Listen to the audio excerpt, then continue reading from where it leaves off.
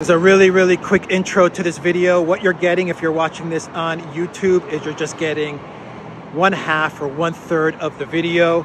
The first part of the video is been edited out because it looks like YT is not accepting anything other than the official narrative. And when I mean the official narrative, the EU, US, Zelensky narrative with regards to this village outside of Kiev. That's the only narrative that's going to be accepted. And every other narrative will mean in the video getting taken down or perhaps a channel deletion or something along those lines. So what you're getting right now, if you're watching this on YT, is just 1/2 or 1/3 of the full video. If you want to see the full video, then please go to ODYSEE, Rumble, BITCHUTE, SuperU, and of course, the Duran.locals.com. All those links are in the description box down below.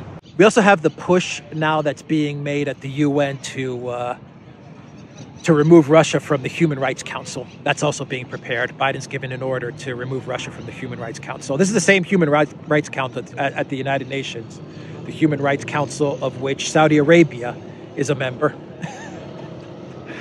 Yeah. I think it's time for Russia and China and India to do their own UN. I mean, just do your own UN at this moment in time. All these institutions are just corrupt, tainted. They're completely lost. We're going to need an entire new structure, architecture, a new financial, economic, justice, legal, a completely new architecture. So that's the United States now. They're trying to cancel Russia out of the UN Human Rights Council. And what else? Let's do two more quick stories. We have Finland. As I said in my last video, Finland is preparing to enter NATO. Finland has launched consultations on joining the alliance in response to Russia's offensive in Ukraine. The Finnish government will provide the country's parliament with a review of possible NATO accession by the middle of this month, the country's foreign minister, Pekka Haavisto, said. There's not going to be a referendum. To all my friends in Finland who are watching this video, I don't think you're going to get a referendum. I believe they're going to bypass it, and they're just going to go straight to parliament, and you're going to go straight into NATO. And then Sweden is going to follow suit. And then Sweden's going to follow suit, and that's how it's going to go. This is going to be a big win for NATO. Lose Ukraine, get Finland and Sweden. That's it's not a bad deal, I guess, if you're NATO, is it? I mean, Ukraine is the big prize, but at least you get Finland and Sweden in the alliance. Without a referendum, by the way. There's that European democracy at work. And let's do a final story. This is, let me take you to the front of this statue so everyone can see it here. 1 minute. All right.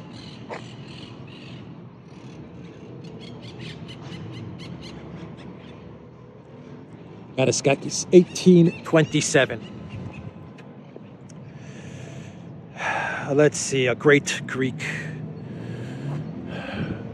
leader, historical figure here in Greece. The final story has to do with France and Mariupol.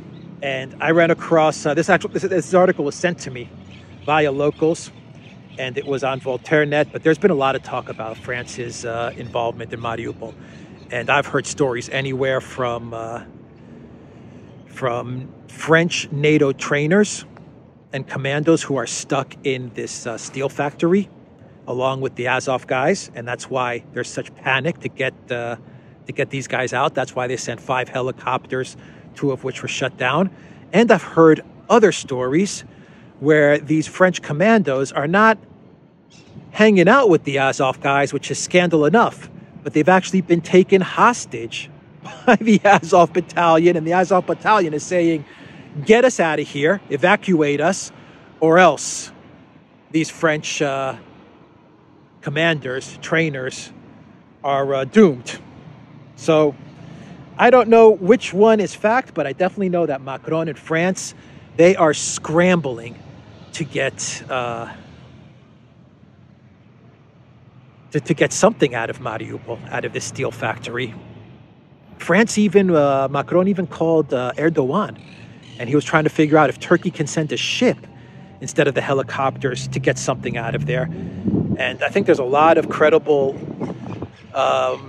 reports now saying that France is neck deep in something to do with this Mariupol steel factory and the Azov battalion, and they're trying frantically to get something out or someone out. So this is from VoltaireNet. It says, according to the daily L'Opinion, military intelligence chief General Eric Vidal was relieved of his duties on the 29th of March, 2022. Eric Vidal happens to have been the former commander of special operations. On the 30th of March, 5 Ukrainian helicopters attempted to flee Mariupol, the stronghold of the Azov regiment. 2 were shot down. The survivors were taken prisoner by the Russian army. They immediately spilled the beans.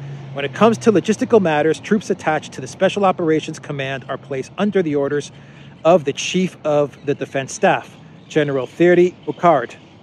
But they receive the orders directly from the Chief of the Armed Services, President Emmanuel Macron.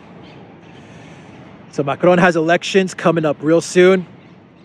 If this got out, that French military commanders or trainers are stuck in Mariupol training NAZI Azov guys, and now they're stuck there, or even worse, being held hostage, boy, would that not look good for Macron heading into elections.